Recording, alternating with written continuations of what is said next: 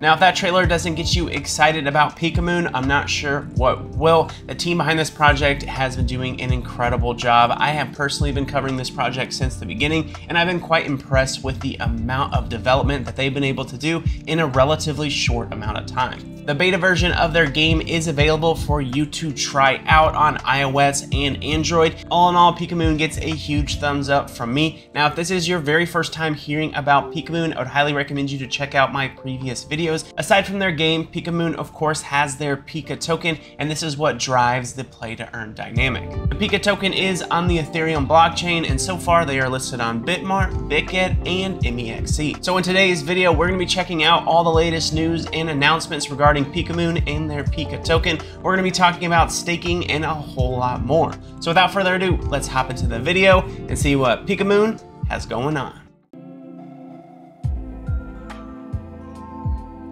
Firstly, hopping over to their website, here we have Pikamoon and their Pika token. Again, as I mentioned in the intro, this is available on UniSwap or BitMart, BitGet, and MEXC. Pika token will be utilized to drive Pikamoon's play-to-earn model. This is going to offer players a tangible way to earn, spend, and invest within the game's economy. Within Pikamoon, there's going to be an expansive, dynamic world offering rich play-to-earn adventures and player-driven creativity. There's also going to be play-to-earn mechanisms within the game, and there will be NFTs that will gain you special access to arenas and certain experiences. Also, all of the characters that you will be using within the game will be NFTs as well, each one having varying different categories that they fit into: fire, water, rock, etc.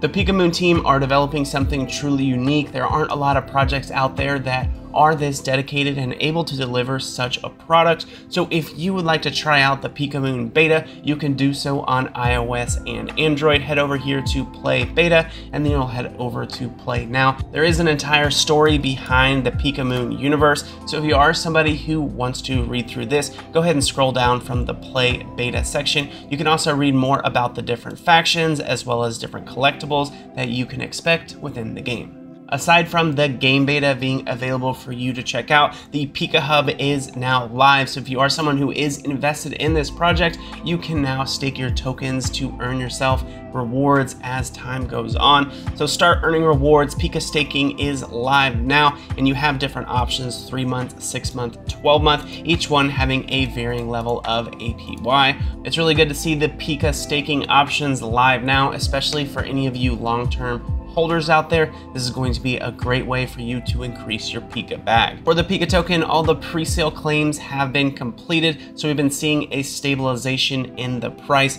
As you can see over the course of the last week, for the most part, the price has stayed near a tenth of a penny. And when we look at the month chart, we can see a lot of selling going on. This was mostly in part due to people getting large pre-sale allocations and selling off their profits. Over the course of the last week though, the price has been stable, so this could be the bottom launching point for the Pika token. Last thing to note is that with the Pika token, there's not a ton of VCs with this project, so that is actually a very good thing.